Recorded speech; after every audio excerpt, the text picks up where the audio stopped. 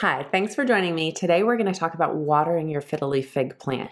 Now, I would say the bulk of the problems that people have growing Fiddle Leaf Figs have to do with watering.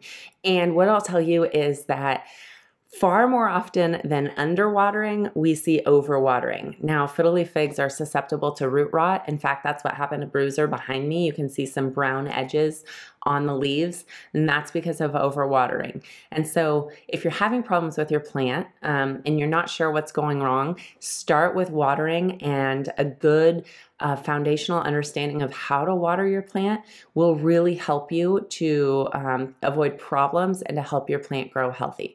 Now, the trick about watering is that it's not just that you can water the same every single week and that you'll be fine. If I could tell you, give your plant 1 cup of water per week for the whole year and it'll be fine, it would be easy, right? But I can't tell you that because it really depends. It depends on the size of your plant.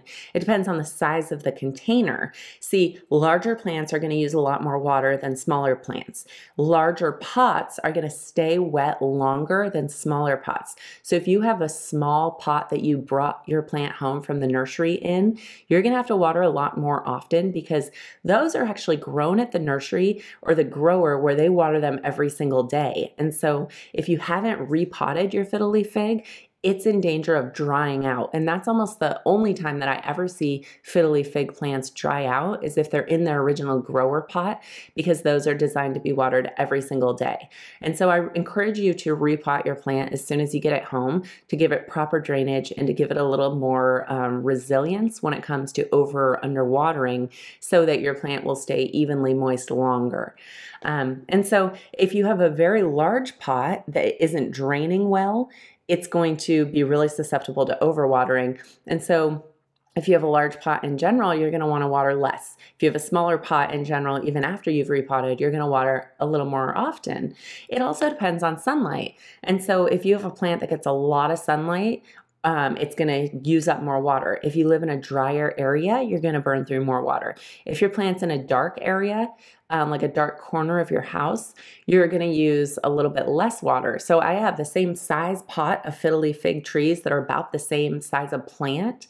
And one of them is in a very, very sunny corner of my office. The other is in the darkest corner of my house.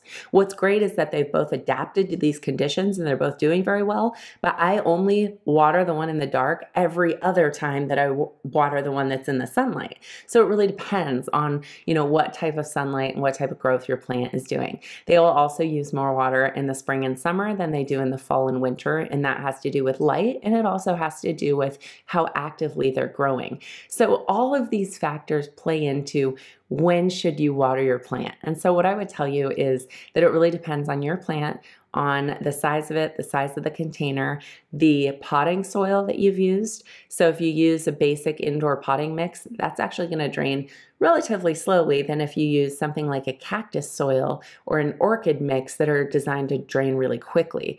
And so you're really going to have to figure it out for yourself and really check in with your plant each week and see that if it's, still moist from the last watering, you're going to want to skip this watering. And so what I tell people with their Fiddle Leaf Figs is the easiest way to learn how much water that your plant needs is to get a moisture meter.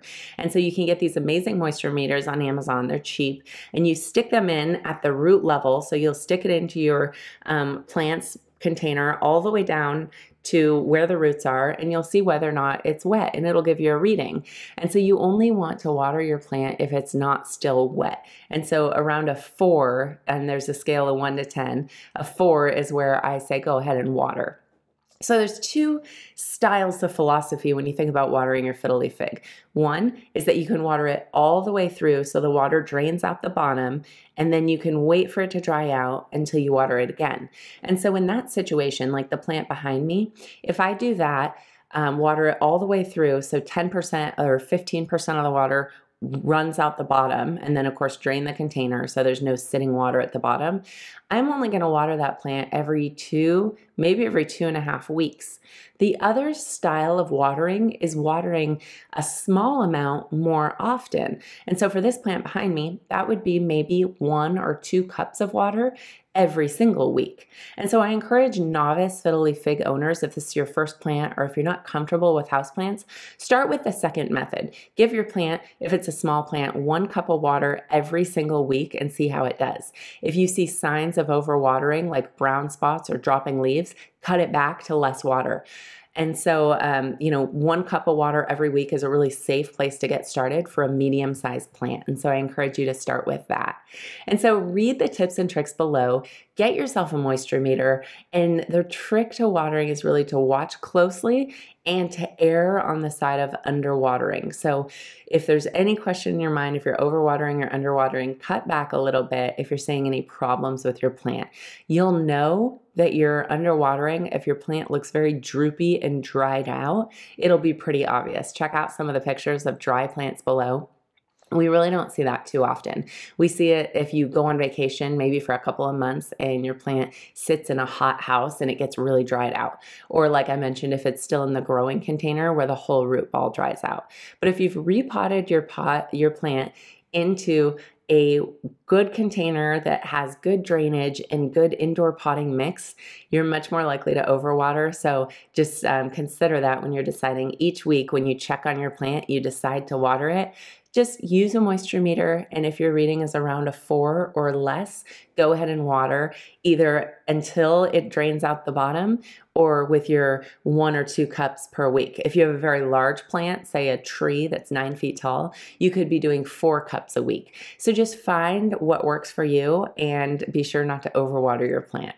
I hope this was helpful, and take a look at the notes below.